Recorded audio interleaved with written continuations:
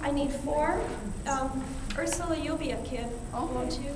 And one little part. So Mitzi, you'll be the first part. I'm going to do this on the black keys because they stick out and they're easier to see the where you are better.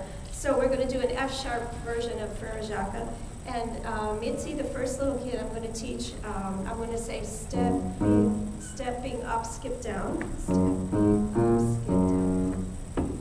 Yeah. And then Joan, I'm going to teach a little bit higher. I'm going to go black, white, black, stepping up. And then Ursula, I'm going to teach the trickiest part. We're going to go up and down the twin black keys. And then the white key, and then skip down the black keys. So as I'm showing her by rote, I'm also talking about the orientation to the black and white keys and you know, the twins and triplets and so forth. So we're not just saying do this, but we're getting a sense of up and down and high and low and steps and skips. So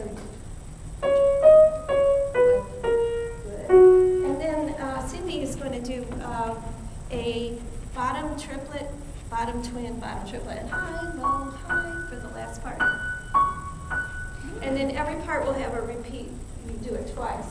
So if you can come and find your spots again in front of your part. We're going to link it all together. And I'm going to start up a little steady beat. Maybe I'll put you in the you can do it here. Yeah, I'm going to set up a little steady beat walking bass on F sharp, C sharp. Like we're walking up to wake up the little Frere Jacques. And two, ready, play. And each phrase is twice.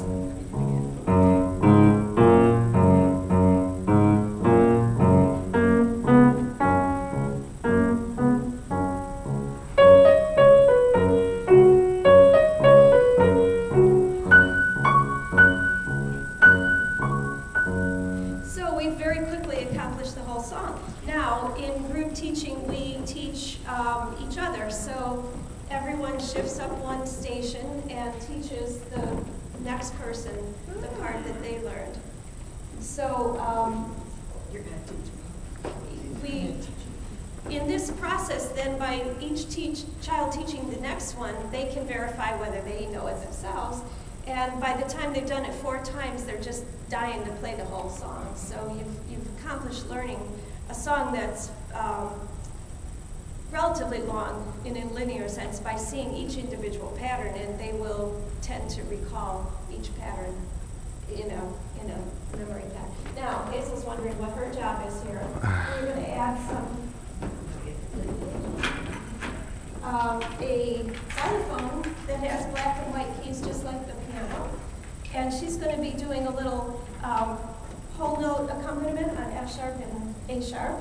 So she'll be doing whole note, hold it, whole note, hold it, to go on. So we have the melody, we have a rhythmic steady beat quarter note, we have whole notes, and we're getting a sense of relative beat all in this very fun ensemble.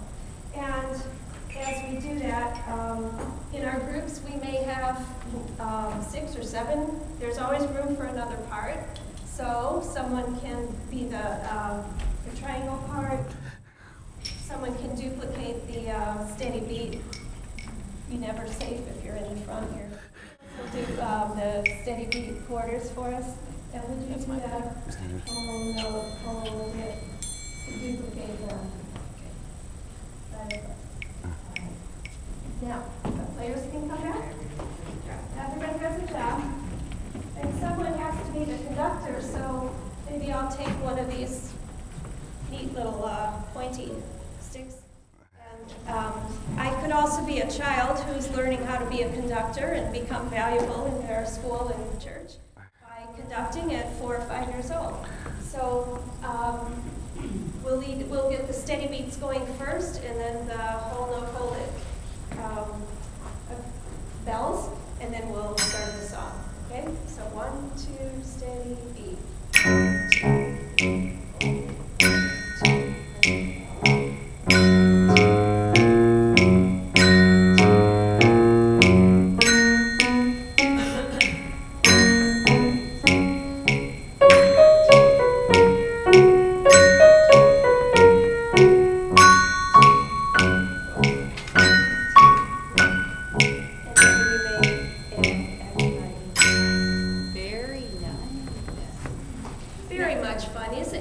more fun than sitting at a bench and, you know, saying, now, play this note, this note, this note. It's very interactive. Now, thank you very much, everybody. Okay. Moving the song up level to level 1. What we now might do with it is move it to the key of G and apply our chord formula, which is that in your 5-finger pattern, if your melody is mostly on 1, 3, or 5, you play the 1 chord, and if your melody is mostly on 2 or 4, then you switch to the 5 and 7 chord. Now, Frere Jacques can be played with just the 1 chord, 1 per measure.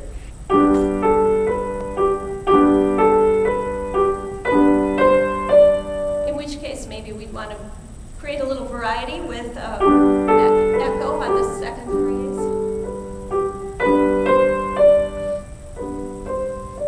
So we're bringing dynamics in, but we can increase the harmonic rhythm rate of change with 1-5-1 on each phrase. So we have a chance to talk about passing tones and upper and lower neighbors. The passing tone between the G and the B, if we do it as a 1 chord, and the upper and lower neighbors. Now let's move this a little bit. Oh, and then once we have our solid chord, then we can dress up the chord with an Alberti bass. Or maybe a boogie cowboy or a boogie-woogie bass. So there's, once you learn your chords, there's many things you can do. Now moving this up to another level, we enjoy doing Frere Jacques in a round. And one thing that it might be fun to try to do is to invite your students to play their right hand play around with their left hand. So when you do that, you begin to see parallel 10s. And you can see, talk about contrary motion and parallel motion. And what a way to begin practicing coordination that you're going to need for the Bach inventions in a playful way. It's a nice challenge. Perhaps you might invite them to try to play the song by ear before they open the book to look at the music. And we don't want to forget the Frere Jacques putting into minor and the wonderful opportunity to visit Mahler's symphony that has the wonderful Frere Jacques in it.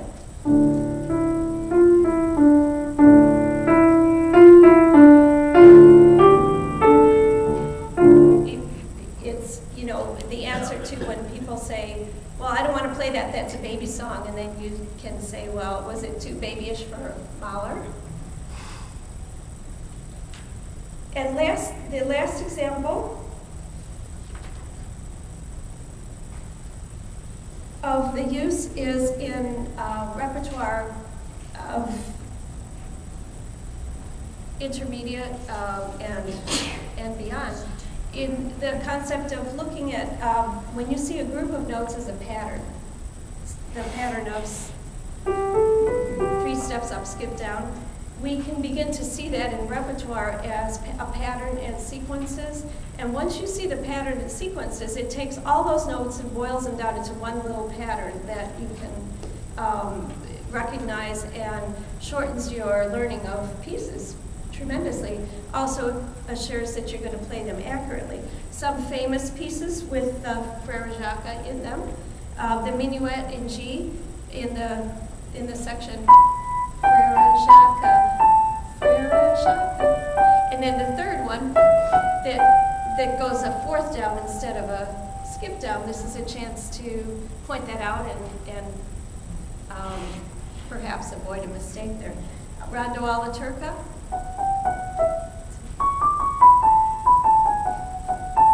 Here it comes, Frere Jacques, Frere Jacques. So